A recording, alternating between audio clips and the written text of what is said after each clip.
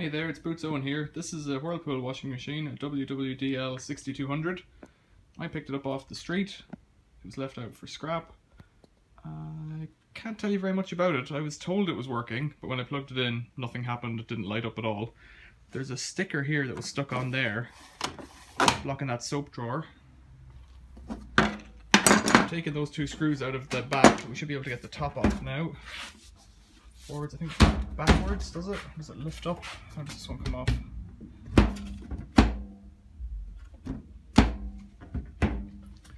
Let's try kicking it. No, it's just making it dirty. Oh dear. So with a gentler hand, you lift it up at the back and then it slides forward a little bit. There's little tabs there that catch on those little tabs there. So just slide forward, lifts up and slides forward. So what do I want to check? Well, first thing I'll do is plug it in, check there's electricity coming to here. If it's coming to there, then it's a board problem probably. Don't know beyond that. This waste thing's fallen off. Don't know how that's meant to clip on there. It's missing a piece of plastic on the top by the looks of things.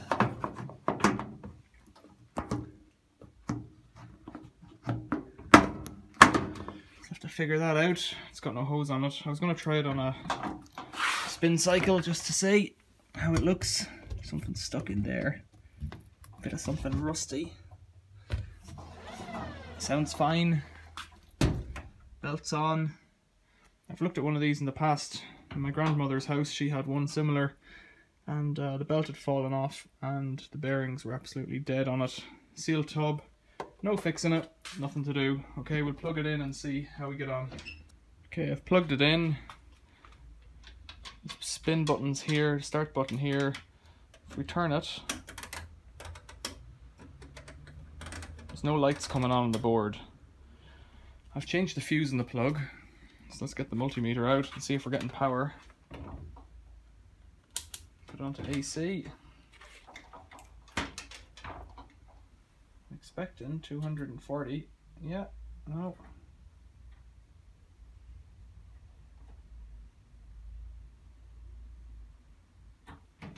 That's strange.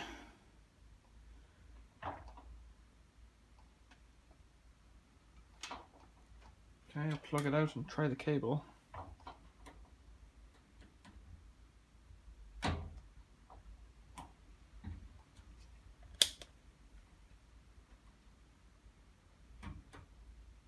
There we go, I've got it now somehow.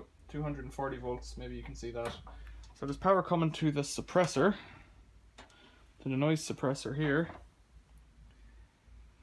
That means it looks like the cabling from there or the board. So these two black cables take the power from the suppressor down there up here to the front. They look okay, as best as I can tell. Suppressor's the other option. Check that voltage out. I'll start taking off the front I think before I do anything there, and we'll have a look if power's getting to the board, see if we can fold it down and work it that way. Okay, I've taken out two screws on top, this one, and then three screws here, here and here off the soap drawer. So this should snap out somehow.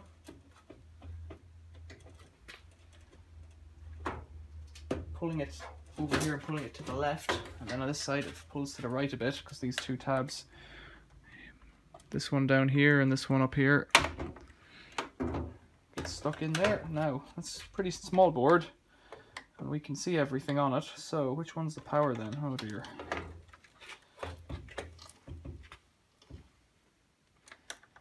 guessing it's, ooh, yeah, I'm guessing it's this one with two connectors. It's coming straight into the switch.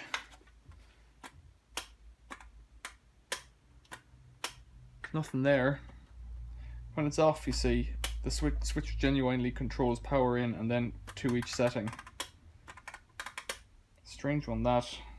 If it's a board issue, it's probably dead. Probably not going to be fixed. How far do I want to go without plugging it out? Can I get a multimeter in there? Let's try. Let's give it the voltage again. The machine's still live at this point. Set that down there. Can we see it? Yep.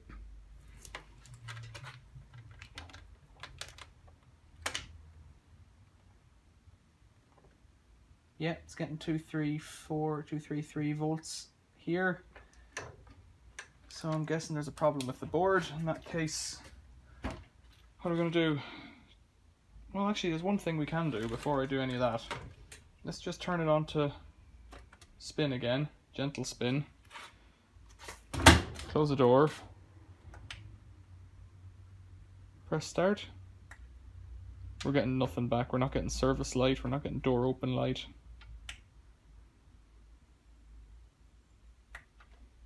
Nothing there. Quite a cool machine. It's got water tap closed. It's got clean pump. It's got its own diagnostics. They all have, but it's got a visible readout for diagnostics for the simple things to the user, which is quite useful. Yeah, I don't see anything happening there. Let's turn it off and take the board out. So with a little screwdriver, I'm going to pop up all of these plugs all around.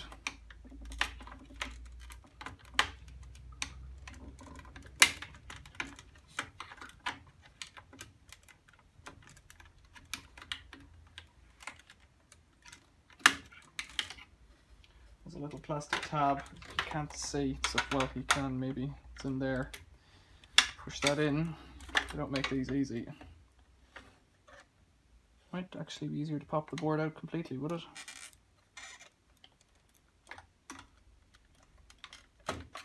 Yeah, maybe. Before I do this. Yeah, there we go.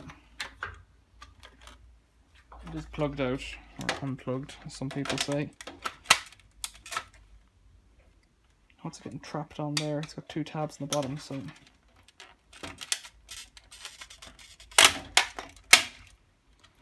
Don't like noises like that. Okay, with that off then, we can get in here.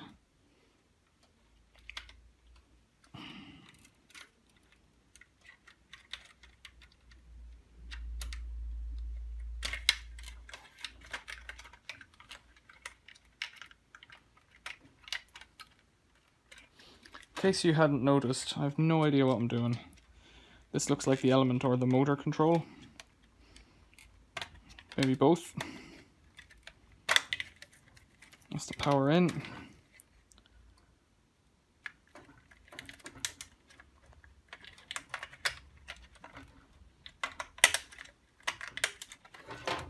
And then it's the same on this end, these little plastic tabs.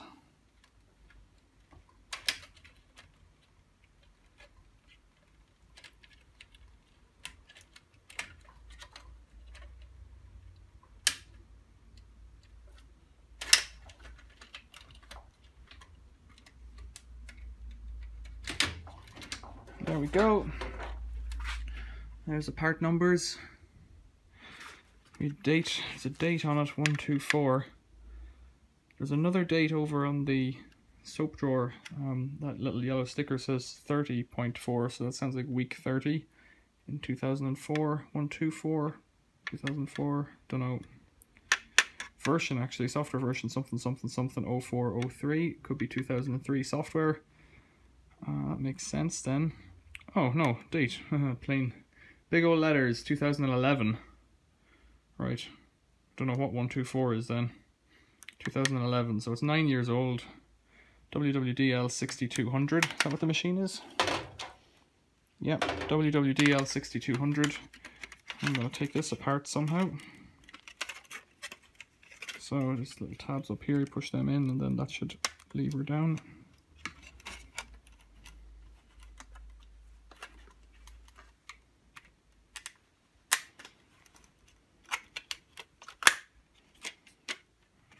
This somehow snaps out.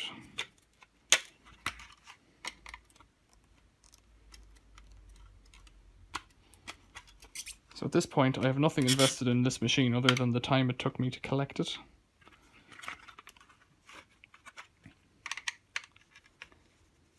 Yes, my time has a value, but it's not very high, that value right now. Okay, we're in. There's the board. Looks perfect. Can't see any problems on that. Got a heatsink there on your probably motor Triac TR01. You've got this switch. If power's getting into it, that's where the knob goes in there and then twists around. If power's getting into it, it's not getting out. Well, that's kind of the end of that.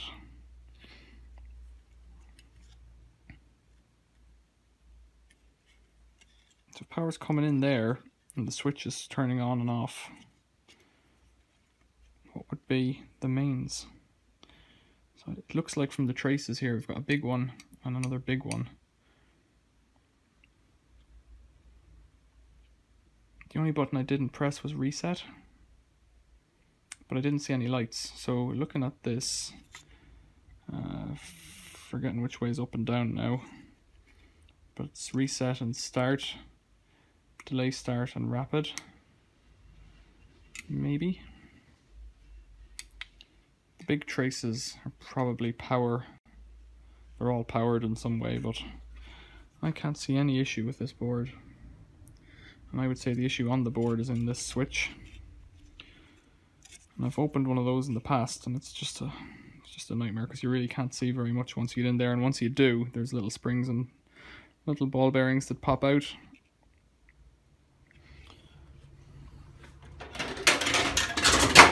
Oopsie.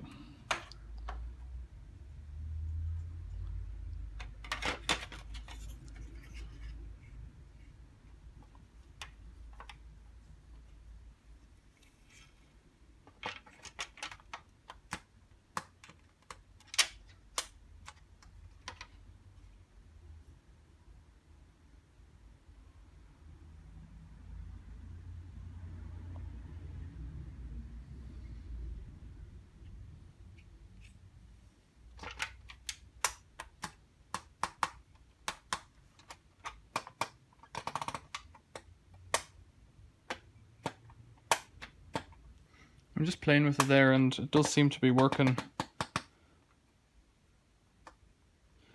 It only has points at each of the nodes, and it's a proper click for that. I do wonder what that could be. There's no signs of any arcing, blowing, smoking, anything like that, which is what I'd normally look for. Bit of a bad trace of solder down there, but it's not the end of the world. And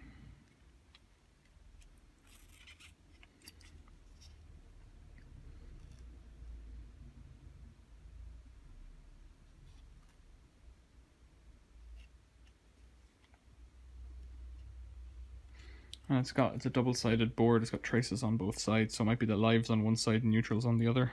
It's a possibility. Or some combination.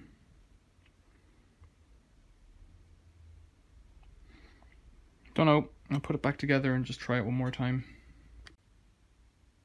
So I've put it all back together again. Power's on. Getting anything. There's not a light coming on there. Press and hold that reset button. 1, 2, 3, 4, 5, 6. Press the start button. 2, 3, 4, 5, 6.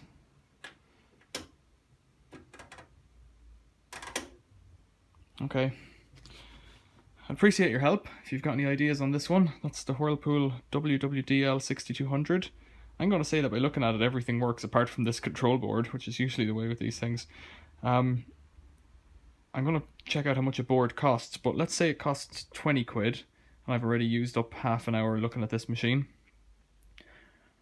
How much do you think I'd get for this machine? It's dirty, that'll clean off. It's not new, it's 9 years old, which to me says it's worth somewhere around 50 quid. £50 sterling, which isn't very much. If I spend 25 quid on a board and I get to keep it working, I might do that, because it's my time, like I say, it's got little value. This is a hobby, so I'd rather keep a machine working, especially when it is quite clean like this one. If a board is 100 quid, well that's it, it's out. You're not going to fix it. So I'll have a look online. If you have any ideas that something that I can replace that switch, but it seems that switch is quite particular because it seems to line up with all of these things, so it's probably a specialist item. Any ideas? Let me know.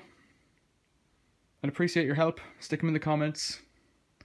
Thanks for watching. Filthy hands. See you later.